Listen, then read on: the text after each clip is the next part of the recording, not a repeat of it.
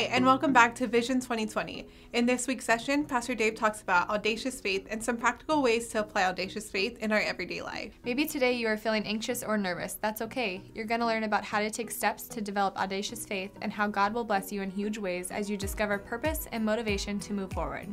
As you go to the discovery questions this week, remember that you don't have to get through all the questions. The goal is to have a great discussion about the things you just learned. You may need to set focus on only one or two of the questions so you have time to talk with your group and give people chances to open up. This is important so that your group can discuss what you learned and how to practice it in your daily lives. Here are some tips to get the entire group participating if you have a large group. You may want to break up into smaller groups during the discussion time so that everyone gets a chance to add to the conversation. Splitting up by gender is a great way to do this and may lead to more open and honest sharing. Dividing into smaller groups is also a great way to give others a chance to lead.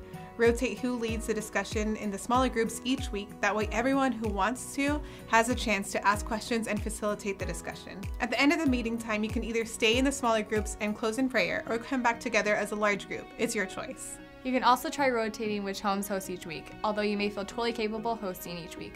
It will help others grow in their faith and gifts if they have the opportunity to host as well. Someone in your group will likely be open to it, and all they need is another nudge. We hope you have a great time with your small group, and we will see you soon.